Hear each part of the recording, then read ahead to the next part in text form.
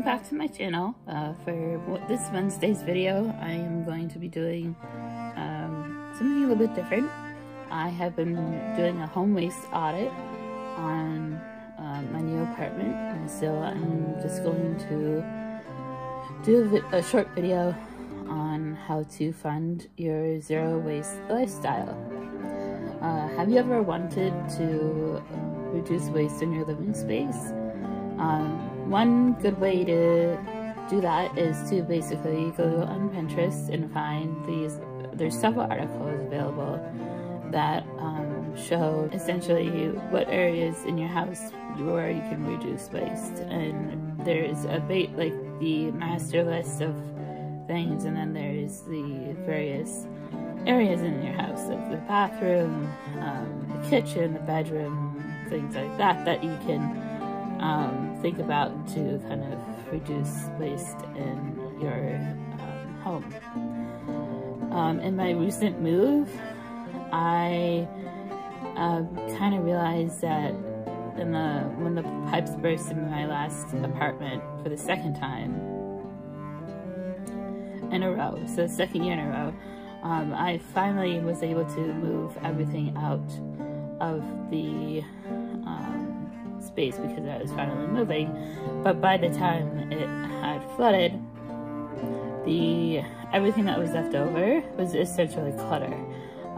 There wasn't a lot of meaningful or sentimental things that got destroyed, I don't think, as far as I know. I had moved out like the weekend before and moved all the sentimental and monetary valued items just before that happened. So thankfully, I didn't have to deal with major loss in that way. That kind of sparked a change in me because I do recognize that for certain people, like if you're neurodivergent or if you have ADD or ADHD, cleanliness and organization can be really challenging. And so I do feel like I may be on the spectrum of that.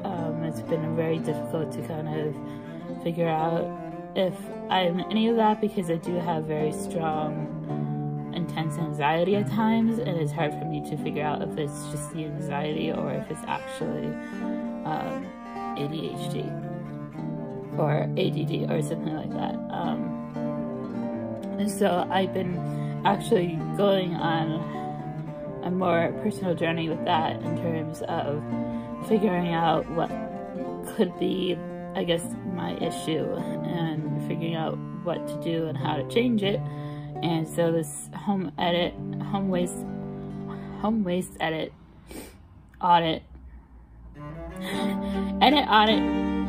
however you want to say, home waste audit has been a part of that journey for me. One thing that I have kind of really mastered during my last move is to utilize Facebook Marketplace. I love finding little unique treasures and stuff, like through online or thrift stores or anything like that. I wouldn't say I'm a necessary pack rat or a hoarder or anything like that. I don't have large quantities of things or whatever.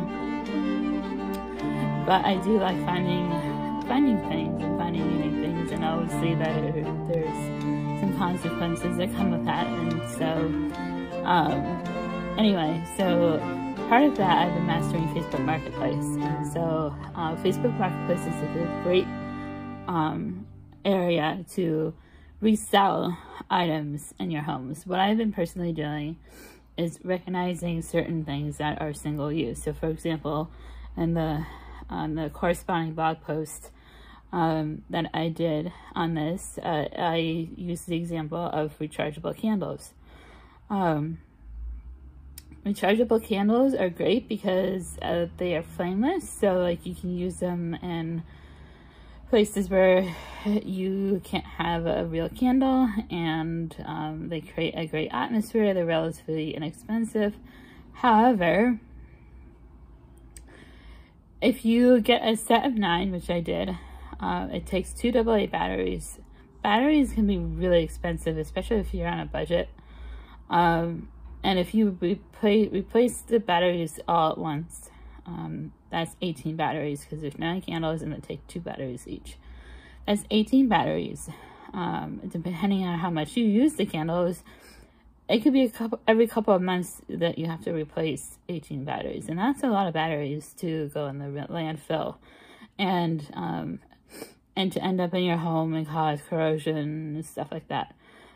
So I found, even though they're a little bit more expensive, I found on Amazon rechargeable batteries, and not rechargeable batteries, rechargeable candles. Although rechargeable batteries could work too if you still wanted to stick to rechargeable batteries. If you can't afford the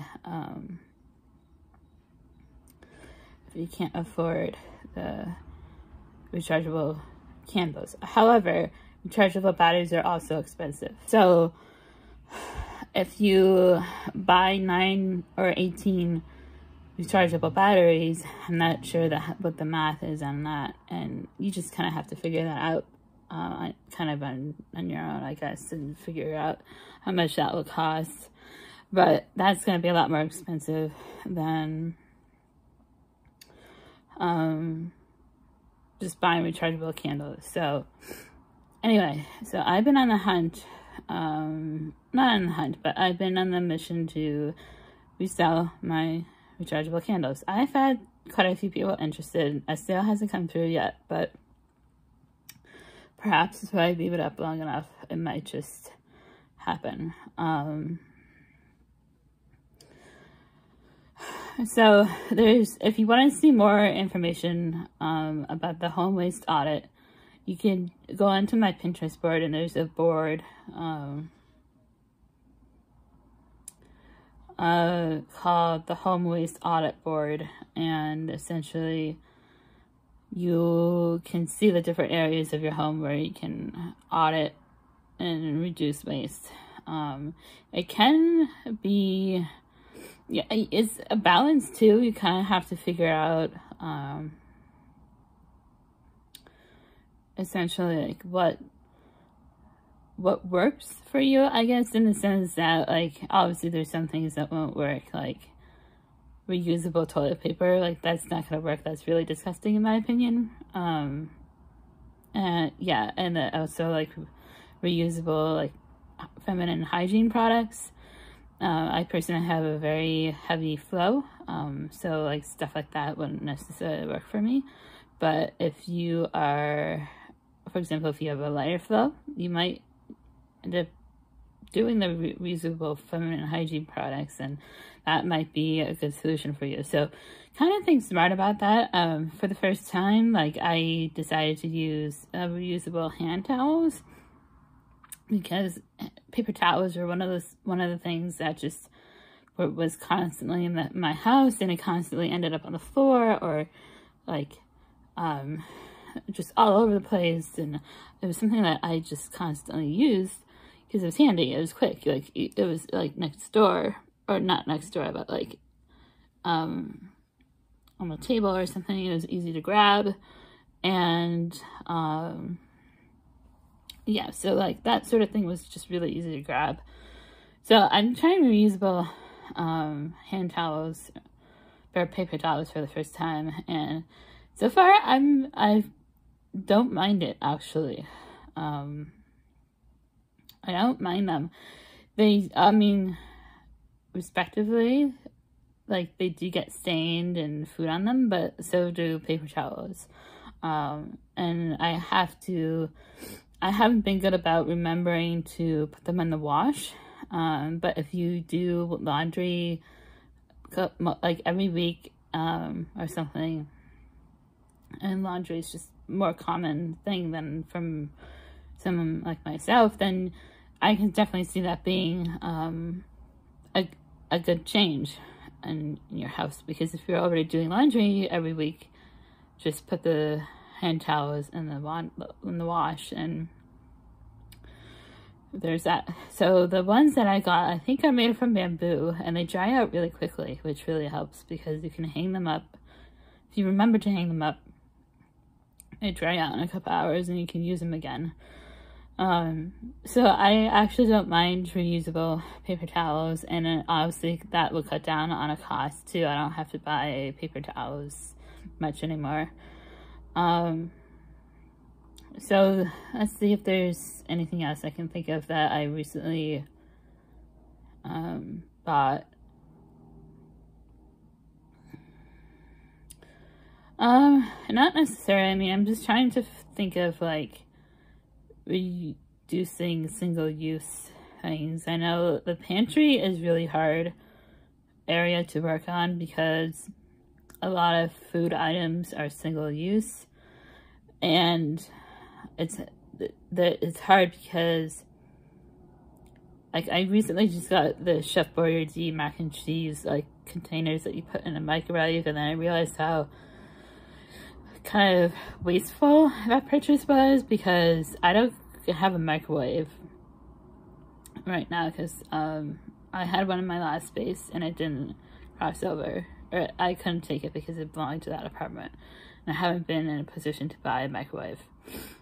So I don't have a microwave right now, so that would mean like emptying out the container, putting it into a pot on the stove, and then just throwing out the container. Whereas if I just had a regular macaroni pasta and like the mac cheese powder separately, which I do have, like that would be tons better because I wouldn't have to throw out the container. So little things like that kind of like think about. So I think I'm just going to keep the mac and cheese or donate it to a food pantry, because it just doesn't make sense. There's easy mac and cheese packets I got, which are like a cup of macaroni, pasta in a plastic bag separated from powder, in one of those Mylar bags or something like that, and that's okay. I don't mind plastic in that way because it kind of serves a purpose in the sense of it being in servings and separating powder, but you still have like the single-use like aspect of it. So I don't think like I had worked in an office over the winter, and I think my mindset was kind of like, oh, I get these single-use items for the office and I'll have lunch for the office, but now I'm not in the office anymore. It doesn't make sense to kind of like use them because it's just like I'm at home and I don't need to have a single-use item like that. So the pantry is a hard one. Let's see. Other, I guess, the bedroom, there's not too much, obviously. Maybe some like vanity things, like makeup stuff that you can do single use, or like you can not do single use. So for example, there's a lot of like ways to do home body products that you can do, and one of the things that I love to do because it helps kind of refresh my hair and like overall like helps with my energy levels is dry shampoo. So whenever I'm lacking energy to do like a full body pampering session, I just do a dry shampoo spray and that's that. But obviously when that product is done, I'll have to throw it out. So I'm gonna have to think if there's ways to do a DIY dry shampoo, and maybe over the next couple of weeks I'll do a video on that, and there'll be a Pinterest board on that. But for now, that is essentially how you can fund your zero waste lifestyle. Go onto Facebook Marketplace and resell any items that are single use, or if they take a lot to use, like the candles that I mentioned as an example. Anyway, I hope you liked this video, and if you do, hit like, and then if you want to see more, hit subscribe. Main upload days are Wednesdays and Sundays, with maybe a vlog or two throughout the week as an additional piece of content. So that's that, and I'll see you in the next one.